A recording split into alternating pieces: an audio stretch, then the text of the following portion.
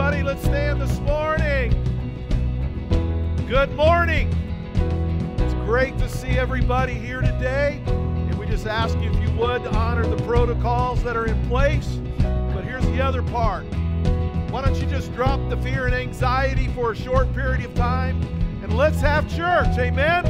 Come on, lift your voices this morning as Pastor Malik leads us. Come on, can we clap our hands? Oh, we praise your name. Come on, let's sing. I saw Satan fall like lightning. I saw darkness run for cover.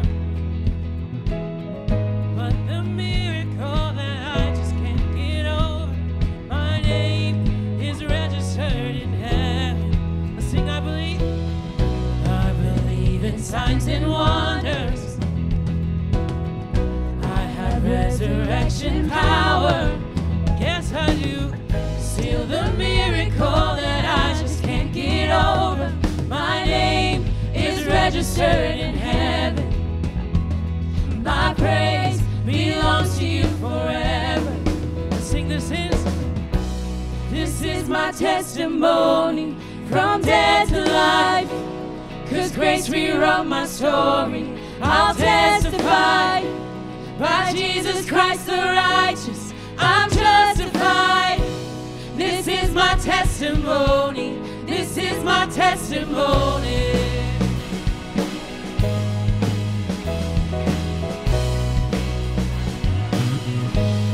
Let's sing, come together. Come together, sons and daughters. Washed in water. Sing the praises of the Spirit, Son, and Father. Our God will finish what He started.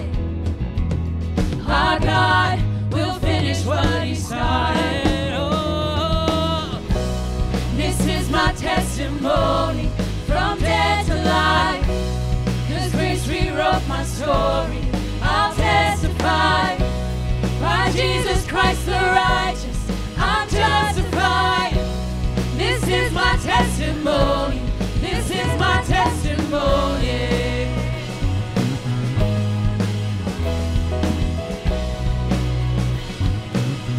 Oh, we thank you, Lord.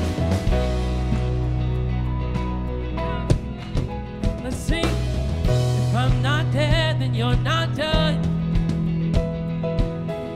Greater things are still to come. Oh, I believe. If I'm not dead, then you're not done. Greater things are still to come. Oh, I believe. If I'm not dead, then you're not done. Greater things are still to come. Oh, I believe. If I'm not dead, then you're not done. Greater things are still to come. Oh, I believe. And oh, yes, I do, Lord. Come on, let's sing this out. This is my testimony from death to life. 'Cause grace rewrote my story. I'll testify. By Jesus Christ the righteous, I'm justified. This is my testimony. This is my testimony. This is my testimony from death to life. 'Cause grace rewrote my story. I'll testify. By Jesus Christ the righteous, I'm justified. This is my testimony. This is my testimony.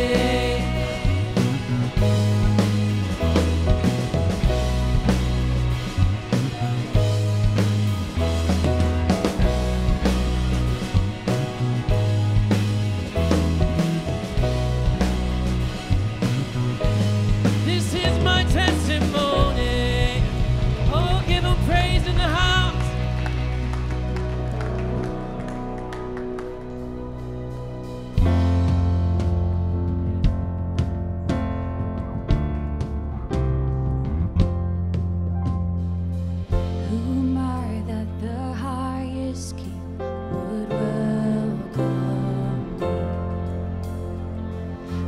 was lost, but he brought me in. Oh, his love for me. Oh, his love for me. Who the Son sets free, oh, is free indeed. I'm a child of God, yes I am. Free at last, he has ransomed, his grace runs deep. While I was a slave to sin, Jesus died for me. Yes, he died for me. Who the Son sets free, oh, is free indeed. I'm a child of God, yes I am. In my Father's house, there's a place for me. I'm a child of God, yes I am. I am chosen, not forsaken. I am who you say I am. You are for me, not against me. I am who you say I am. I am chosen, not forsaken. I am who you say I am. You are for me, not against me. I am who you say I am. Yes, I am who you say I am. Who the Son sets free, oh, is free indeed. I'm a child of God, yes I am. In my Father's house, there's a place for me. I'm a child of God, yes I am. In my Father's house, there's a place for me. I'm a child of God, yes I am. Oh, hallelujah. Come on, all across this room, if you're comfortable, can you lift your hand as a sign of surrender?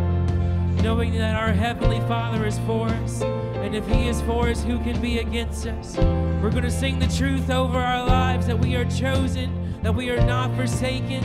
I am chosen, not forsaken. I am who you say I am. You are for me, not against me. I am who you say I am. I am chosen, not forsaken. I am who you say I am. You are for me, not against me. I am who Come you on, church, say let's I lift that high. I am. am chosen. I am chosen, not forsaken. I am who you say I am. You are for me, not against me. I am who you say I am. I am chosen, not forsaken. I am who you say I am. You are for me, not against me. I am who you say I am. Oh, I am who you say I am. Yes, I am who you say I am. Who the Son sets free, oh, is free indeed. I'm a child of God, yes I am. In my Father's house, there's a place for me. I'm a child of God, yes I am. Come on, give Him your best praise in this house.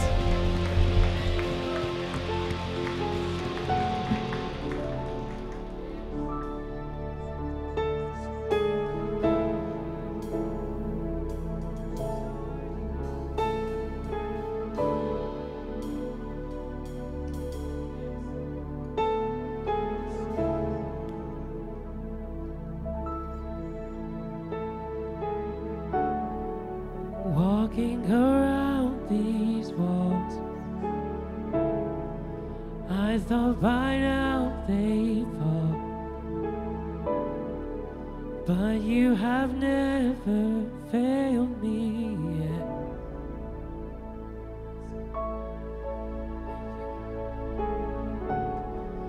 Waiting for change to come,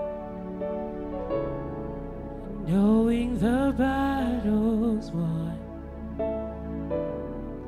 for you have never failed me yet. Come on, let's sing this out. Your promise? Your promise still stands. Great is your faithfulness, your faithfulness. I'm still in your hands. This is my confidence. You've never failed me yet, and you never will, and you never will. We thank you, Lord. I know the night won't last. Your word will come to pass. My heart will sing your praise again. So we sing, Jesus, you're still enough. Jesus, you're still enough. Keep me within your love. My heart will sing your praise again. Oh, every voice we declare, your promise still stands. Your promise still stands. Great is your faithfulness, your faithfulness. I'm still in your hands. This is my confidence. You've never failed. Your promise still stands. Great is your faithfulness, your faithfulness. I'm still in your hands. This is my confidence. You've never failed me yet. No, you've never failed me, Lord, and you never will. Come on, all across this room, can we clap our hands as we let our faith rise, as we activate our faith, knowing that failing is not in his nature, knowing that Jesus is faithful until the very end. We're going to prophesy the promise over our life that he is going to move each and every mountain that is in our way. Let's sing this out. I've seen you move. You move the mountains, and I believe I'll see you do it again. You made a way where there was no way, and I believe I'll see you do it again. I've seen you move. You move the mountains, and I believe I'll see you do it again. You made a way where there was no way, and I believe I'll see you do it again. I've seen you move. You move the mountains, and I believe I'll see you do it again. You made a way where there was no way, and I believe I'll see you do it again. I'll see you do it again. I'll see you do it again. I'll see you do it again. All right, so the Bible says without vision, the people perish. So I'm going to cast a little vision over the congregation. This is your worship assignment for the week, to be the hungriest people after God in all of Warrenton. We are going to be the hungriest people. So before we move on into want you to just go after God for about 30 seconds on your own. Just begin to call out the name of Jesus.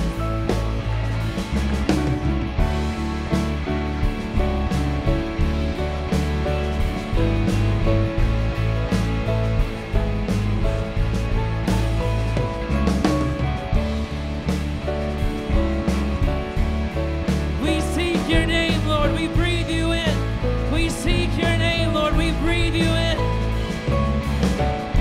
All right, now let's praise him for being the God who has moved the mountains that block our way. Let's thank him for that, church.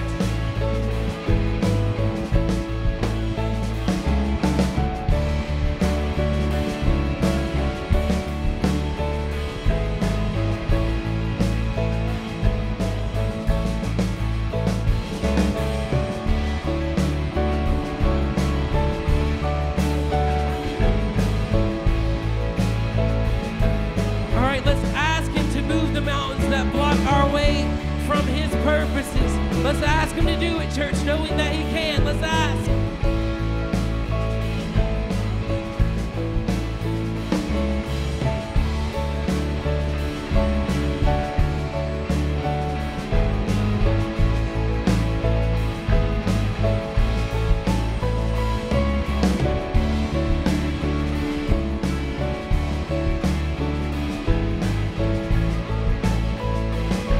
Come on, let's sing this out. I've seen you move. I've seen you move. You move the mountains, and I believe I'll see you do it again. You made a way where there was no way, and I believe I'll see you one more time. I've seen you move. You move the mountains, and I believe I'll see you do it again. You made a way where there was no way, and I believe I'll see you do it again. Come on, if you believe we serve a mountain-moving God, can you lift your voice? Can you lift up a mighty sound?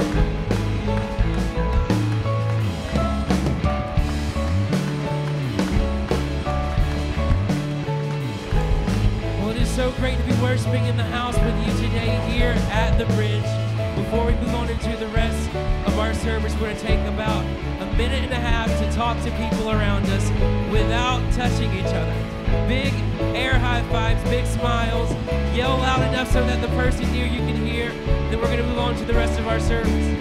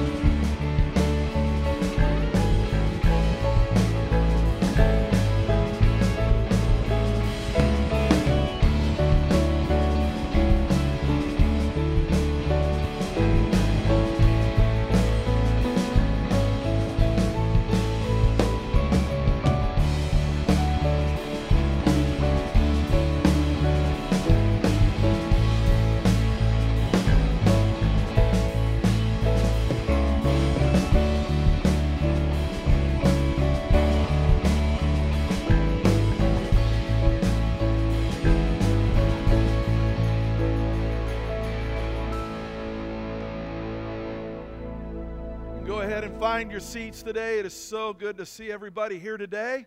And what a beautiful day, amen? And glad you took a chance on battling the heat to get here today.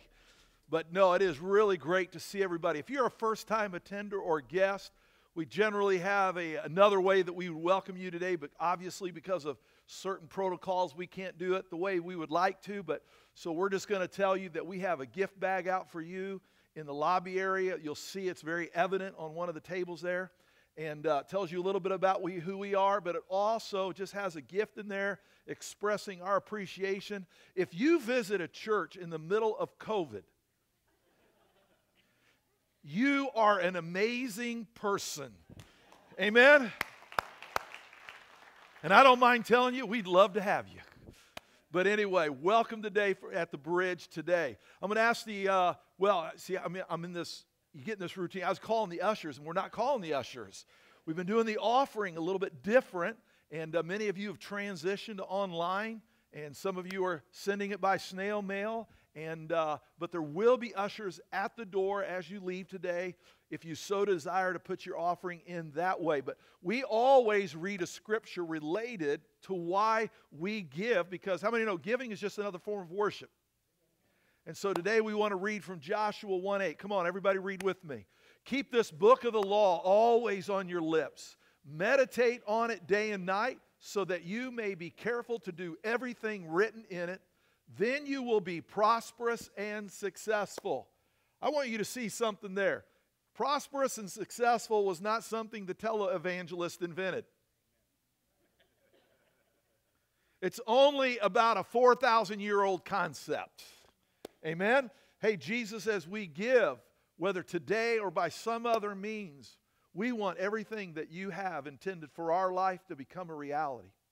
And we're not afraid to ask you to not only meet our needs, we're asking you, Jesus, to bless us beyond what we need so that we can help others, and God, so that we can facilitate your activity in other dimensions of our area and around the world. So we ask for you to help us, God, be able to participate more in the kingdom of God through giving in Jesus' name. And everybody said amen. Amen. The Lord bless you as you give at whatever point you give. But at this time, turn your attention to the screen for today's announcements.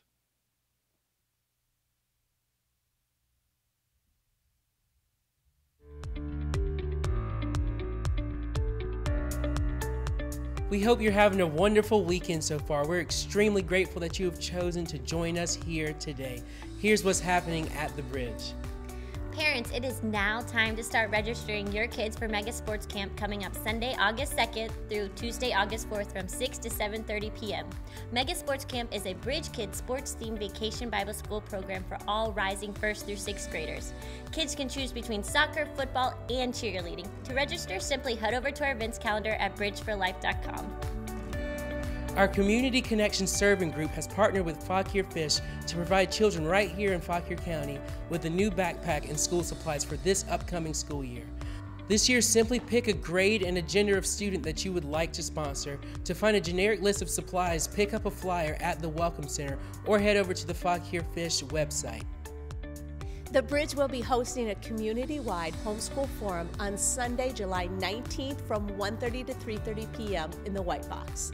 This is for new families that have found themselves thrust into homeschooling for the upcoming school year. There will be a panel of individuals that are experienced in homeschooling and other leaders in the community that offer resources for homeschoolers.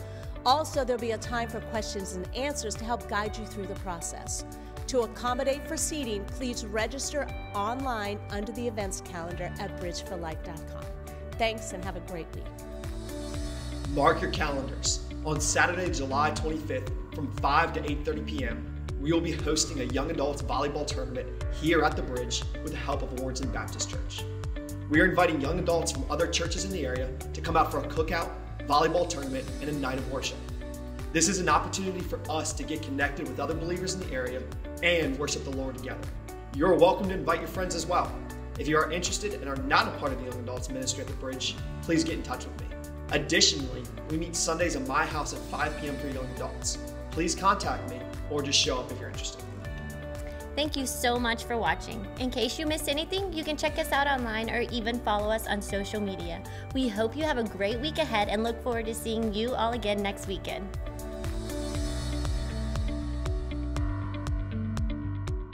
See everybody here today. I know we've got a lot of folks who are back for the first time since the COVID thing started. We want to say welcome to you today. We're glad that you're here. And you probably can look around and see that we're right on the border of, well, in fact, we did. We had to shut down this service last night for registration. That's a good problem, people. I just letting you know that. So I'm just going to ask a favor.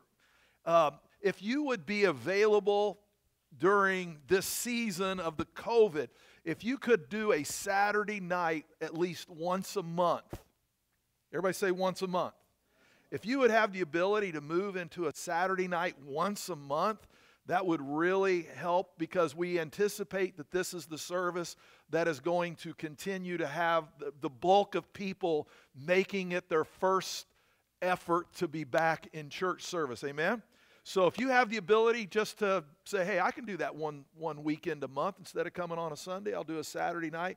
I'm just telling you that we've just done a little survey how that really frees up a lot of things and spaces here. So do not hear that Pastor said skip a weekend. What you heard Pastor say was if you could take one Saturday a month as opposed to coming on a Sunday, it would really help.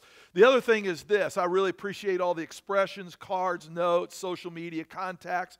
Many of you know my dad passed away about a week and a half ago, and so last Sunday my wife and I were actually en route to head to my mom's house and all the extended family coming in and that. And so I want to say to Pastor Ben, he's here this morning, thank you, brother, for filling in and helping me. I gave him real short notice. He had 3 days.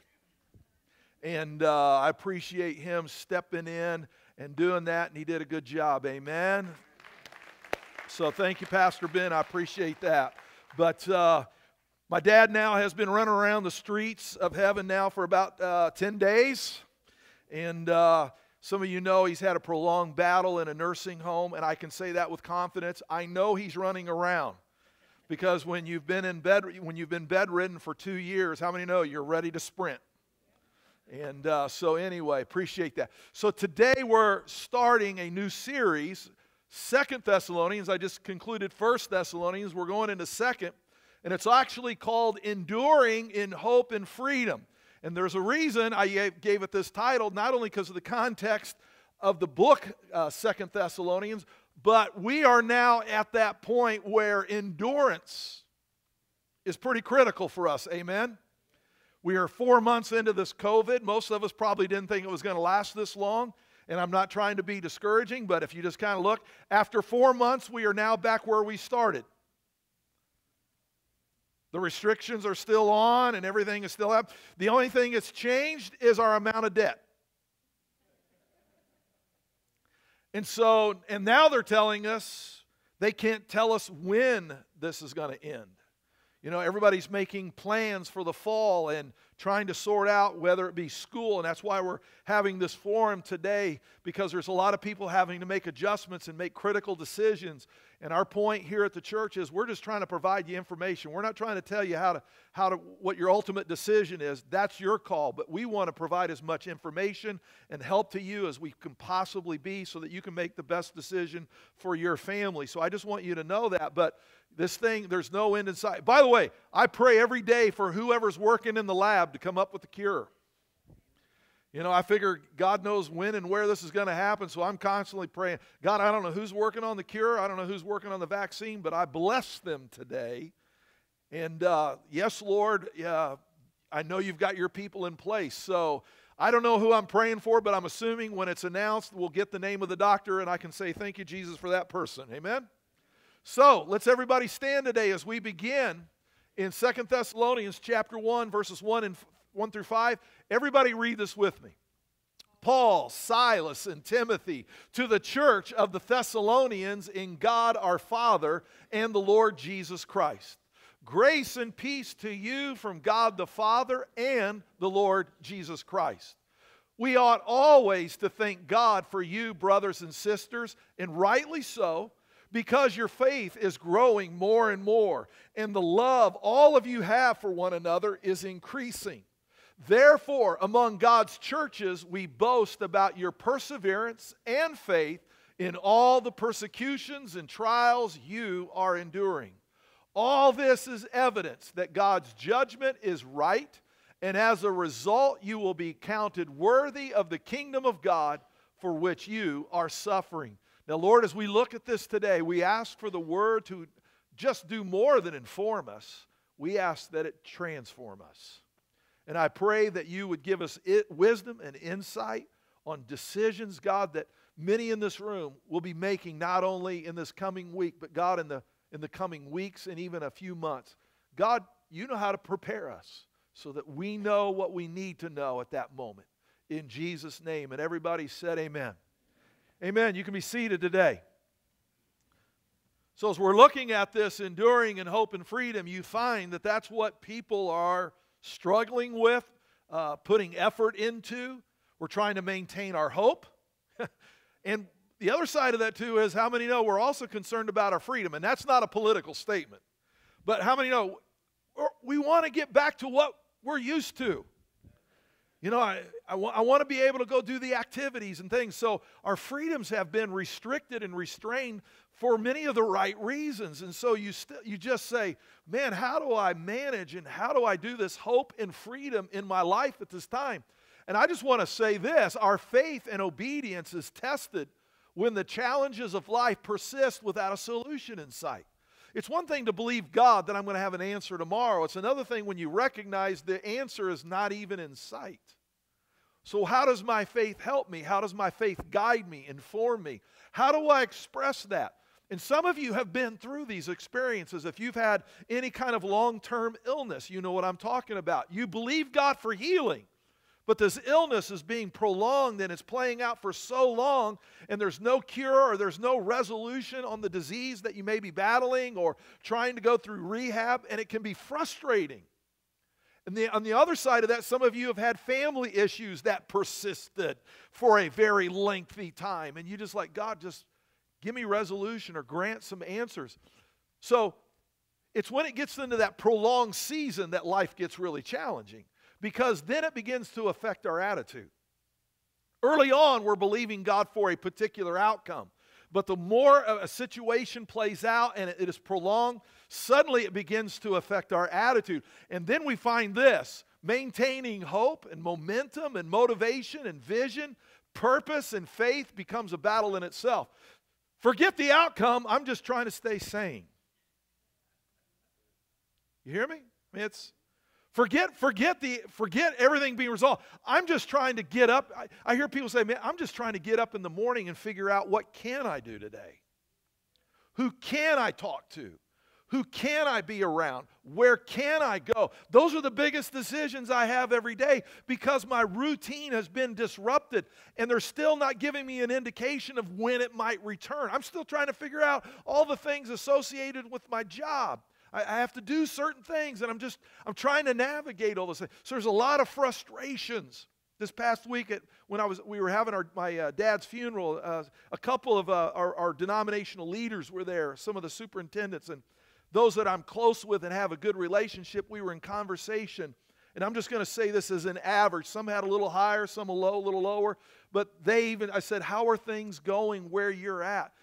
And the average number was this. They said, I got 30% of my pastors in depression. Not temporarily. They said, I'm concerned that when this is over, I don't know if they're going to come out of that. This is not a temporary thing that they're battling, that when it turns around, they'll be okay. They said, my fear is it's going to turn around and it's not going to affect them. That it's become a way of life.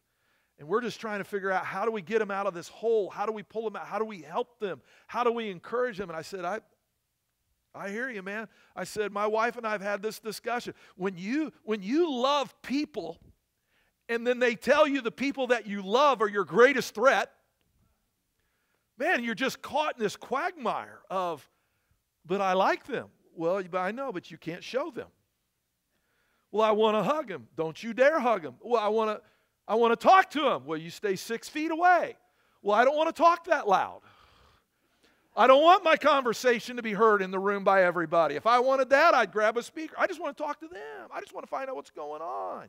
It can be I'm just telling you, it's a battle. It's a frustration. And so you find yourself going, I'm not worried about my schedule. I'm just trying to keep my attitude going. And especially, like I said, with no end in sight. So let me just say it. I think our faith works more now than it ever has before. I don't think our faith is silent about this. I think our faith informs us. It's just that because of the context that we've been accustomed to, we've missed some of the things that God's Word has said. I was talking to somebody earlier and I said, let's not forget, the Christians were outlawed as a faith until 350 AD. And by 350 AD, half the Roman Empire had converted to Christianity. All under the guise of being illegal. And the new emperor said, why are we outlawing these people? Half my kingdom, half my empire is Christian. Let them eat. How many know that was a brilliant decision? I'm here to tell you, if the faith worked 2,000 years ago like that, I think it can work now. It's no different. So, what's happening in Thessalonica that Paul wrote the second book? We already talked about the first. Why did he write the second? Because he wrote the first book, answered their big questions. They were under tremendous persecution, and they were new converts, and they're just trying to figure out, how does my faith work in such a difficult context? So Paul writes this magnificent 1 Thessalonians, here you go, and you know, it would be like any place else. The man of God has spoken, let's take the word and run with it. God is for us, He's going to answer, things are going to get better. And the opposite happened. They got a word from God, and it got worse. Now that will depress you, because everybody wants the word of God to be the changing point. Because I got a word from God here, now I can expect a whole lot of good things to start happening. And we find they got a word from God and things got worse. So, new people in Christ, they have more. How many know that raises a lot more questions?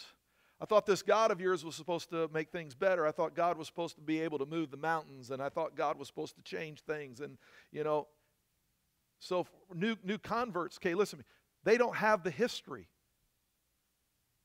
See, how many have a history of God moving mountains in your life? Let me see your hand. So what I want you to recognize is this. New converts don't have that. They're still looking for their first mountain.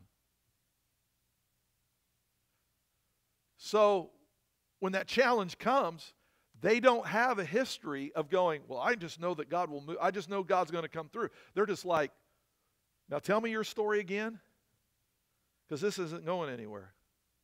And how did you know God was going to come through for you? Because, see, I'm new in the Lord. This is my first mountain. How will I know when it's going to be moved? How will I know how God wants to do it? And then, as you look on, in spite of all of his teaching in 1 Thessalonians, the followers of Christ in Thessalonica continue to be confused about a few things in regard to their faith. Because they believed what God could do, but if God could do those things, why was it worse? Well, I'm here to tell you, I think we're in that same boat right now. I would probably say this has gone way longer than anybody thought. And we still don't know when the end is in sight.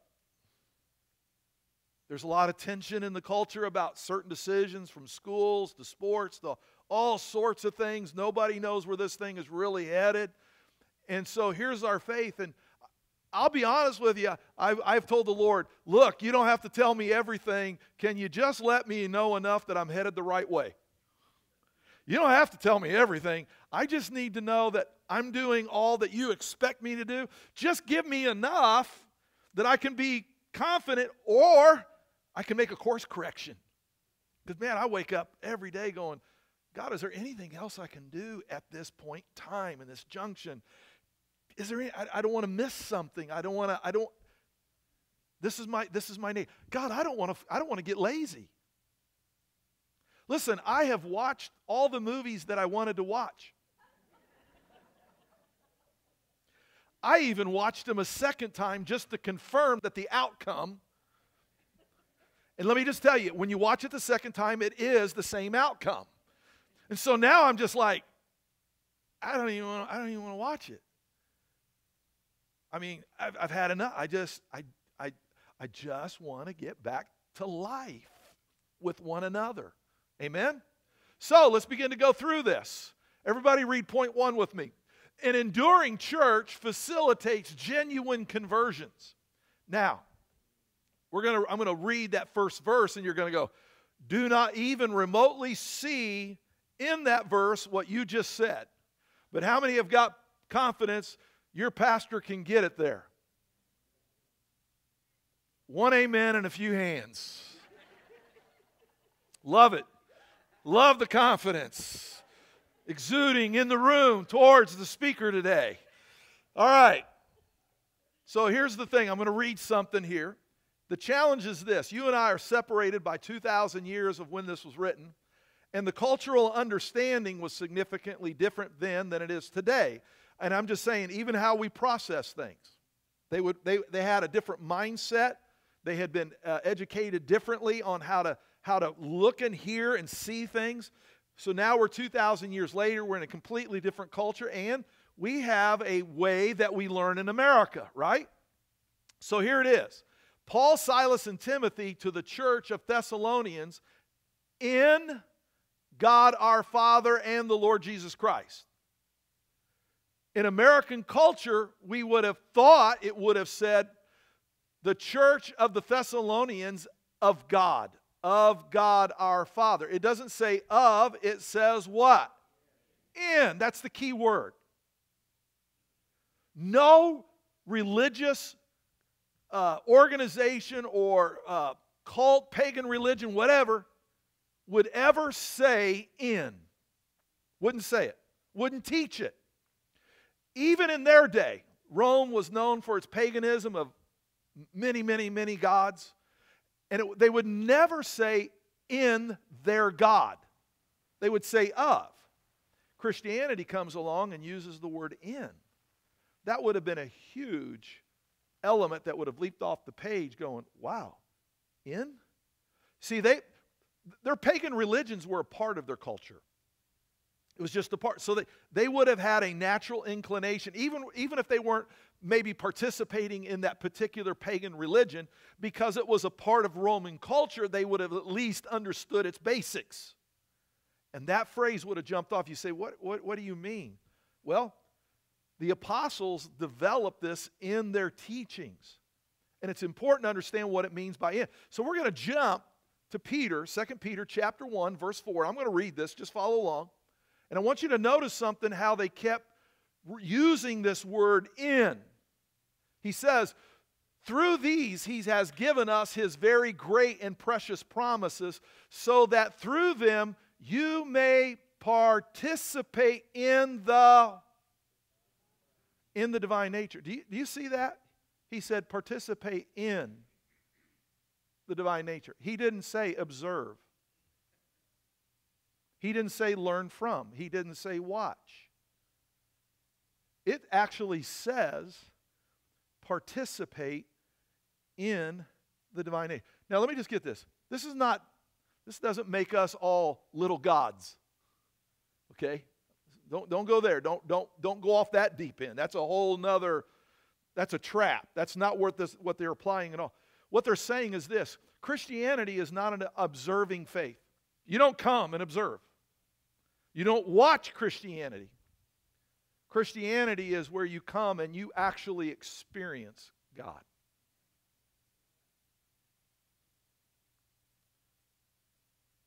He dwells in you. You feel God because you're participating in his divine nature. God does not say, come, kneel, stay prostrate, and observe my greatness. God says, come, kneel, stand up, sit on my lap. Let me lift you up. God says, I want you to participate in who I am. Let me ask this question. How many of you have ever found yourself in a tough spot and all you could get out of your mouth was, Jesus, help me? I want to make sure I'm not the only one who's ever had to pray that one before. Yeah, you just go, Jesus, help. And a presence came. Maybe not the answer, but you felt him. Folks, That's participating in the divine nature. That God says, I don't want a gap between you and me. I want you to not only see me, I want you to experience me. I want you to feel me. Come. Participate. This is another scripture, Galatians 2:20. Paul wrote this. When we use the scripture, our emphasis is on one part of the scripture. He actually develops more of what I just said, but because of how we've been taught and we're trained, we emphasize the first part of the verse and we miss what's later. I have been crucified with Christ, and I no longer live, but Christ lives in me. The life I now live in the body, I live by faith. What does it say? Now, you know what it should? We would have thought it would have said by. I live by faith by the Son of God. How many know that almost makes sense too, right? But how many know there's a difference between by and in? And he says in, who loved me and gave himself for me. He is just saying, man, this is you experiencing Jesus. And I just say that's genuine conversion. When we talk about people accepting Christ, we're not talking about bringing a God into your life that you can sit there and on occasion observe. We're talking about inviting a God into your life that you can experience. And that he just, listen to me, he doesn't want to live beside you. He wants to live inside you. Huge difference. Totally and radical shift mentality, Christianity and the other pagan religions of the world. Because they would say, come observe our God. Christians could say, come experience our God and have him in you. Radical mindset. And I say that, an enduring church, listen, of all the times you need to cultivate his presence in your life, it's right now. And you may only be able to get out the words, Jesus, help me. Because I didn't see what today had for me. I couldn't pray for this morning because I didn't see it coming. And the only thing you can get out of your mouth is, help me. I just want you to know the divine nature is there. And he's inside of you. Amen? All right, number 2. Everybody read it out loud. An enduring church increases in faith. He goes on to say, we ought always to thank God for you for you brothers and sisters, and rightly so, because your faith, listen, is growing more and more. So he uses the word ought, which means a deep obligation and responsibility. He uses then the phrase later, growing more and more, which means to grow beyond expectations. So hear me, our faith is not something that sits idle. Our faith is something that is in motion and it is growing. And this is a season that really makes that difficult. But I want to challenge you, don't leave your faith idle in the middle of all this. Let me tell you something. I actually think this is the finest hour for the church. You say, how can you say that? Well, I'll tell you how. Let me encourage you to grow your faith on a daily basis, and I can tell you how you can do that. One of the ways that you can cultivate and facilitate your faith is this. I have yet to have anybody decline what I'm about to say. And I mean even people who aren't followers of Christ. But if I have a friendship and I have some kind of relationship, I will say this to them. I'll say, how are you holding up, you, your family, or whatever their context is? I just say, how are you holding up? How's the family doing? How's your work? How's everything going? And let me tell you, people will tell you. You don't have to drag it out of them now. They're more than willing to tell you what's going on. And then I say the second thing. How can I pray for you? Yeah, I say it on the street to the guy who's not even a follower of Christ. And you know what? I haven't had anybody decline. Nobody. Nobody has declined me. You go, well, that's because you're a preacher. No, I'm here to tell you, they're ready to tell a preacher no more than anybody. I actually have the deck stacked against me on that one. they generally go, no, I'm good, because they always think this is some kind of, I'm trying to convert them to the bridge. So they go, oh, I appreciate that, but I'm good, because that's their offering. I haven't anybody decline me. They'll go, man, I haven't had anybody ask me that. I really appreciate you asking. I said, well, I mean it. How do I do that? There is never a hesitation. There's never, well, give me a minute to think. As soon as we get through, they go, you can pray. And I mean, out of their mouth comes stuff so fast. They don't even have to process. Like I said, some of them aren't even followers of Christ. And they're ready to tell you how to pray for them. And I do it right there. Now, I'm not having an evangelistic rally when I pray for them. You're like, oh, God! I don't do that to them. I just say, hey, man, I'm going to pray right. And I keep that conversation as confidential as they would expect it to be. I don't broadcast what I'm doing. I just have a quiet, respectable, and honorable prayer. I want to encourage you. Be the church. I think this is the finest hour where we can say, I know it's hard. We struggle. We're having the same issues. But God's helping me. And I think He'll help you too. And everybody said amen. Here's another point about enduring. Tough times will expose and destroy faith that is false.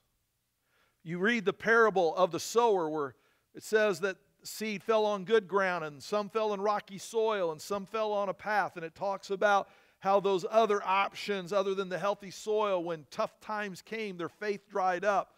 And this is a great time for us to discover how committed and my effort and my heart. Listen, it's the most difficult thing is when you know God can do something and you can't understand why He's not fixing it right now. Can't understand it. This past week when we were all together, it's kind of ironic that maybe you observe this in your family. Because of distance and travel, there's not a lot of family reunions anymore. And suddenly you find the funerals have become the family reunion. And so that was our case, because we're all spread out over the U.S. We were all there, all the grandkids, all our kids, my sister and her side. And so, on one hand, we were honoring our dad and burying our dad, but on the other side, then we were going back home and we're having a family reunion. It was kind of a weird, emotional roller coaster time. And so while we're outside, one time with all the grandkids, my granddaughter, Mackenzie, she hit her knee, and it was enough to produce a little tear, and so she runs over to Papa G, Papa G hit my knee, it hurts. I said, come here, baby, I'll hold you, and, and I held her, and let me tell you what I didn't do. Like, Mackenzie, let me tell you what exactly happened here. See, when you hit your knee, there was this neurological surge that went through the neurological system of your body, and it went up your leg. And when those neurological surges hit your brain, it triggered some things up there. And your brain says, ouch, that hurt.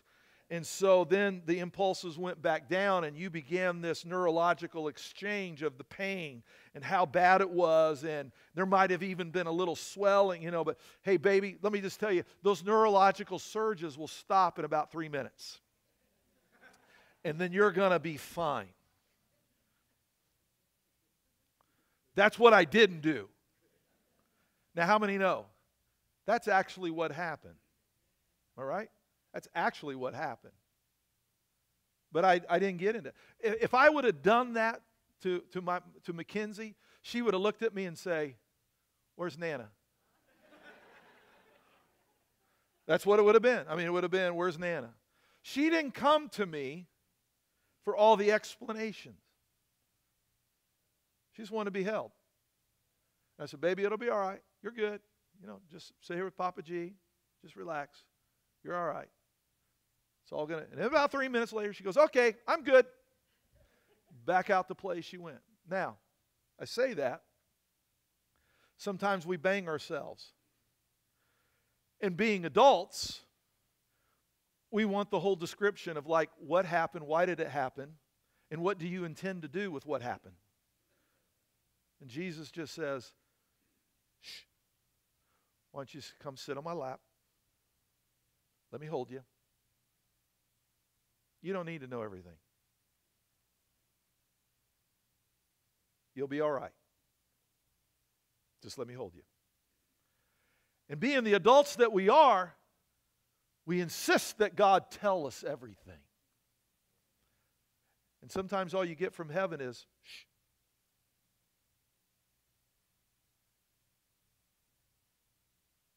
You don't need to know everything. You just need to know the one who knows everything. Relax. Chill. Stop it. And just be here with me. Now, I'm going to be honest with you. I'm the compulsive, want to know, analytical, 1, 2, 3, 4, 5. I want to know it all. Man, I've had more than once in my life just Jesus say, can you just be quiet? I'm not going to tell you everything. I don't want you to know everything. I just want you to know me. Many times I've said, got it. Good. Last thing on this point is this. God uses these tough times to draw us in closer. You see it in the Bible, Joseph. In Genesis, you see the story of Job. Okay? God doesn't let these knees getting banged and everything in life to push us away. He wants to use that to pull us closer. It's just that we misinterpret all that. Well, where are you, God? Letting all this stuff bang on me, hurt me. Where are you? And God says, I did that so that you would run to me. I didn't do that so you'd run from me. You're completely misconstruing this.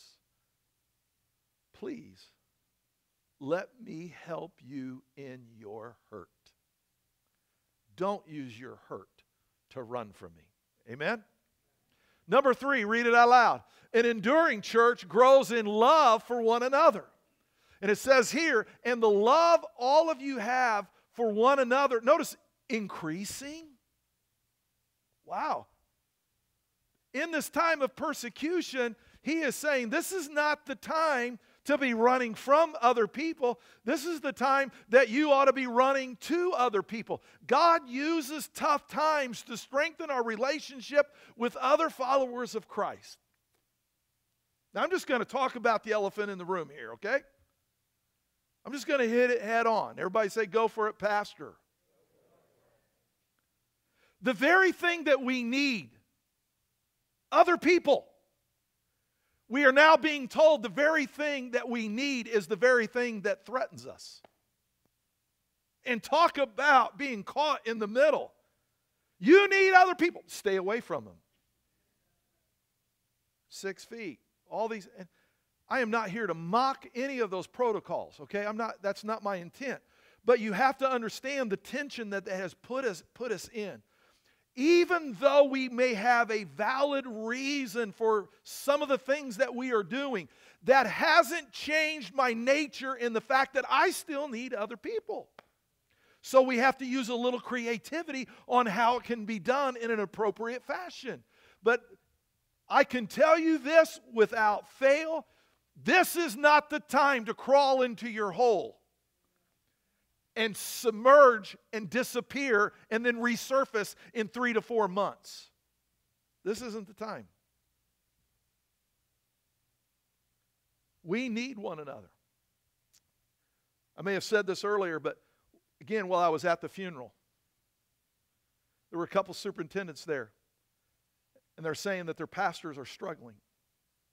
The depression. I don't think it's any different among all just average, normal, everyday. I don't think that's unique to the pastors. I just think that's in general society. Because we're told we need people, but yet I'm told I have to stay away from them. And so here's this. You have to be deliberate. I am by no means encouraging anybody. Listen to me. I'm not encouraging anybody to act in a reckless behavior. But you have to recognize there is another challenge for you there. You need other people. You are a social being. I am a social being.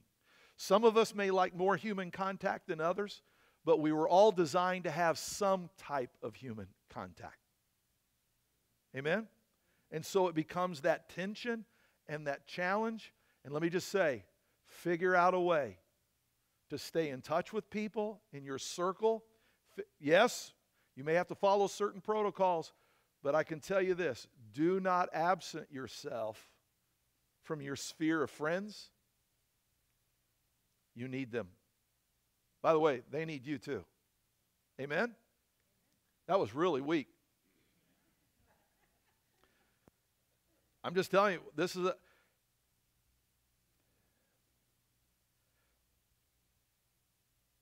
we have a Celebrate Recovery. We know of others nationally because of the shutdown, and folks who were battling addictions have not been able to meet for a season. Ours is now meeting again. That shutdown was devastating to those who had already broken their bondage, and many of them have fallen back into it. In one sense, it kept them safe from the COVID. But it destroyed them in another arena of life. They weren't ready to be put in isolation.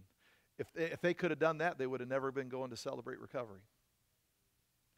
And many of them have relapsed. Many of them are struggling. Some have lost their lives. It's a tension, I'm just telling you. And I don't have all the answers. I'm just asking Jesus help us, and whoever's in the lab who's trying to come up with the vaccine, bless them. Let them get an answer. Amen? All right, number 4, read it out loud. An enduring church perseveres in hope. Therefore, among God's churches, we boast about your perseverance and faith in all the persecutions and trials you are enduring. Notice the word here. He's not talking, he didn't even mention deliverance. How many know that's what everybody's interested in? Don't talk to me about endurance, talk to me about deliverance. But sometimes the season communicates that deliverance is not near, and so I need to start having my deliverance.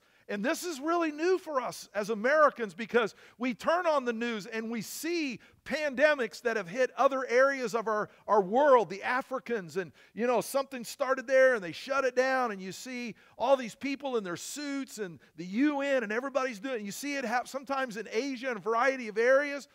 And we watch that for a minute, maybe a minute and a half, and then we move on to another story, and 30 minutes later it's off our brain until the news decides to give us an update. And now all of a sudden, we're 4 months into this. It's not theirs, it's also our story. This is a new challenge for many people. They've never had anything like this last this long. And so when you're the most prosperous nation, not only today, but in history, the idea of suffering can be different because our idea of suffering is my car broke down and I had to look for alternative transportation for 2 days. I don't know what I'm going to do. I got to get to my job. It's real inconvenient, man. It's just, unbelievable. And so something like this throws us all for a curveball. We're like, I've never had anything in my life bad last this long. And so the Bible has a lot to say about suffering. But it just rolls off our back because when we read it, we're like, we have a different definition of what it means. So now that we have a new definition of suffering, now let's revisit these scriptures. This perseverance means courageous endurance of trouble. I don't even like the word endurance. I want deliverance. I want healing. Okay? But so here we go. What are some of these scriptures that I was looking for, and it seems that I've lost them. I think we've lost a couple slides, guys. So anyway, what's that? You going to help me out? No? All right. But the Bible in James says, rejoice in your sufferings. What? I don't want to rejoice. I want deliverance. But it says, rejoice. See, now all of a sudden it has a different take. Rejoice in my suffering. And how long do I have to rejoice? Like, do I rejoice and then deliverance shows up? No, you get to rejoice as long as it lasts. Well, how long is that going to be? Because I want to get into phase 2, which is deliverance. Well, see, that's the thing about rejoicing in your suffering. You don't know how long it's going to be. And God doesn't tell you. He just says rejoice. Well, that's not right. A church, an enduring church, perseveres in hope. Amen? Last one is this. Everybody read it. An enduring church maintains a kingdom attitude. We're going to look at a couple other scriptures that I just referenced there. But it says, all this is evidence that God's judgment is right, and as a result, you will be counted worthy of the kingdom of God for which you are suffering. So let's look at the attitude. What is the attitude? I just referenced it, but it says in 1 Peter 4:13, rejoice inasmuch as you participate in the sufferings. See, we earlier said you participate in the divine nature, right? By participating in the divine nature, you get to participate in His sufferings. I will wait for the amens to die down. I don't mind participating in the divine nature. I just didn't know that suffering was coming with the package. Yeah. Jesus suffered. When we participate in His divine nature, we get everything that He went through. So we also get a little bit of the suffering that He went through. So that you may be overjoyed when His glory is revealed. You think, how can suffering... Because when you're suffering, and you hold on and you don't quit, when you step into eternity, you're going to pause and look back at that suffering and go, yeah, that was worth it. Now, it's hard to say that on this side because all we know is what I feel and what I'm going through today. But when you go through that and one day step across into eternity, you'll look back and go, that was peanuts. Compared to the eternity that I just was given, that I received. And then you come to James, chapter 1, verse 12. Blessed is the one who perseveres under trial. Let me just pause. How many have ever asked God to bless you? Oh, that's a pathetic response. We never think, bless me. And God says, okay, let me give you a lot of problems. Whoa, that's your Americanism. Make sense? Blessed is the one who perseveres under trial. Sometimes God says, I'll bless you. Here's a trial. See you in 6 months.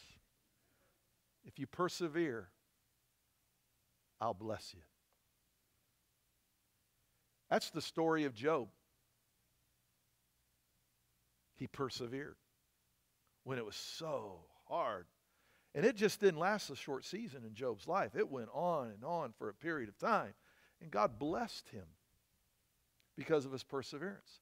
And it goes on, having stood the test, that person will receive the crown of life that the Lord has promised to those who love him. He makes that reference again.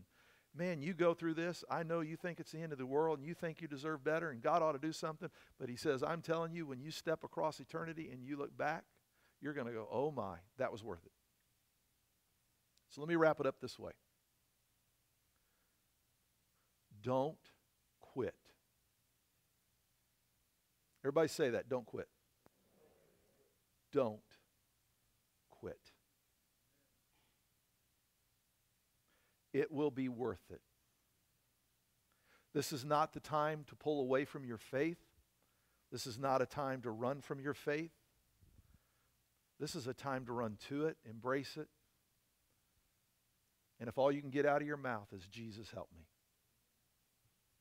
I've told a number of people, and they've come, folks who were nervous and full of anxiety, the protocols, and just not certain of this. And I said, I would never ask you to do something stupid. I would never ask you to do something in violation of your conscience. But I said, you got to realize you're a human being who needs social interaction. I would encourage you, at least try to come once a month. Just once. And I said, we have multiple services. So you have the ability to gravitate to a service that has an attendance that you're more comfortable with. But I said, listen, I just tell you, you're a human being, and if you're not careful, you'll be trading one problem for a bigger problem. We are designed to be around each other. But I am not, I didn't say throw caution to the wind. It's a tough thing to thread right now. It's tough. But I have to somewhere balance this between the two. Yes, I understand this, but I also understand this. You got to thread the needle.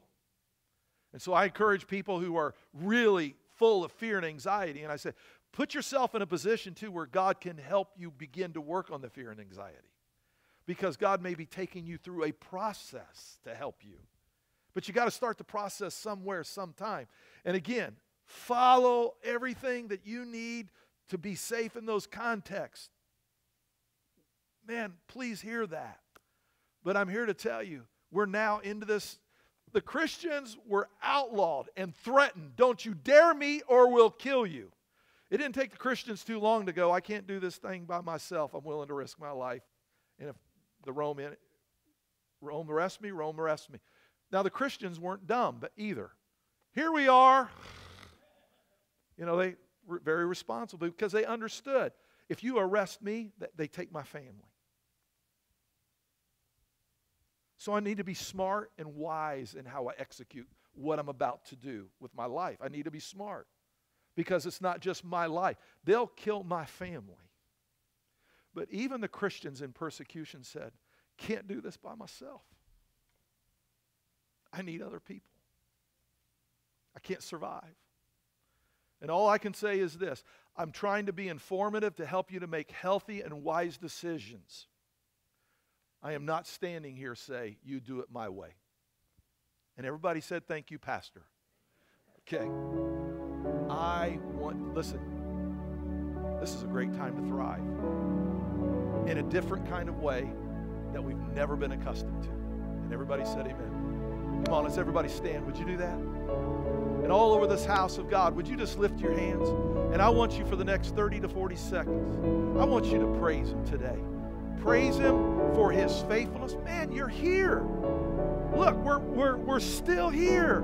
Praise Him for that, man. Praise Him for His faithfulness and helping and guiding and directing. Come on, everybody, lift your voices now for about 30 to 45 seconds.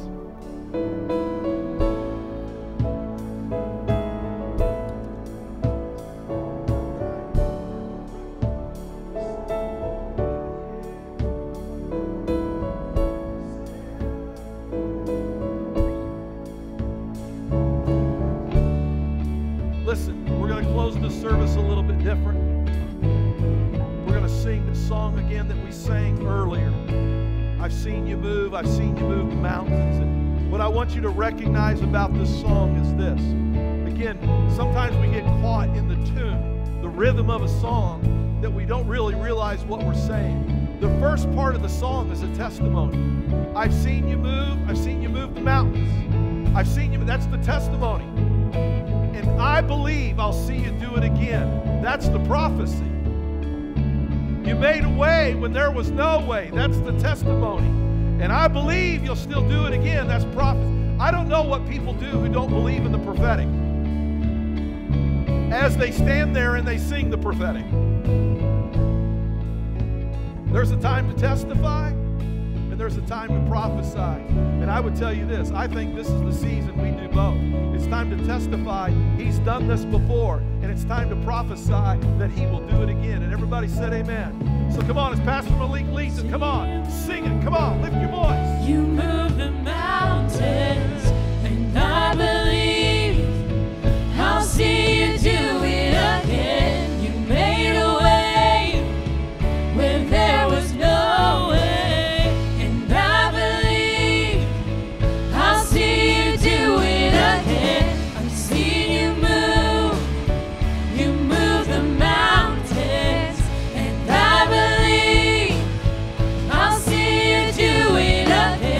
You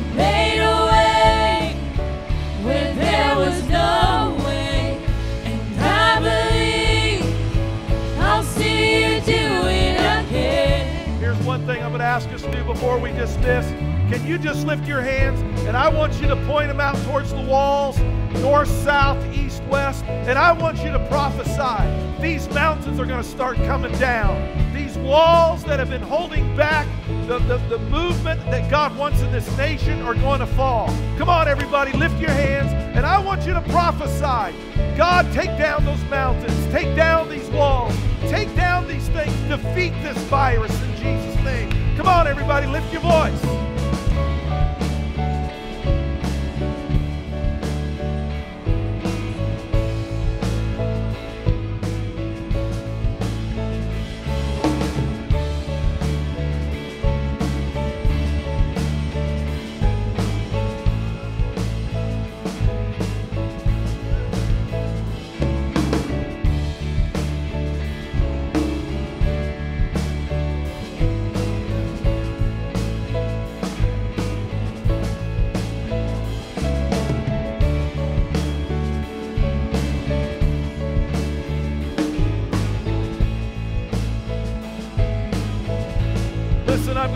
I'm going to say the blessing now, and after that, Pastor Malik will lead that song. Pastor Austin, Pastor Lisa will step in the aisles, and they are going to dismiss row by row, beginning in the back, so that we don't congregate into the aisles all at one time. So please stay there until they get to your seat, but till they get to you, let's sing a testimony and let's sing a prophecy. Come on, lift your hands as I say the blessing. I bless you in the name of the Lord. May He bless you in this city and in this county. May the fruit of your womb and the crops of your land and all your livestock be blessed. May He bless the work of your hands at home, at work, at church, in this community. May He bless your coming and your going. May the Lord grant the enemies that rise up against you be defeated. When they come at you in one direction, let them flee from you in 7 directions. May the Lord send a blessing on everything you put your hand to do. May He continue to establish you as His holy people. May all people see you have been called by the name of the Lord. May the Lord grant you prosperity, opening up His heavens, the storehouse of His bounty. May He bless the work of your hands. I bless you in the name of the Father, the Son, the Holy Spirit, and everybody gave a shout of amen. Come on, let's lift our voices as they dismiss us. Come on, sing it now.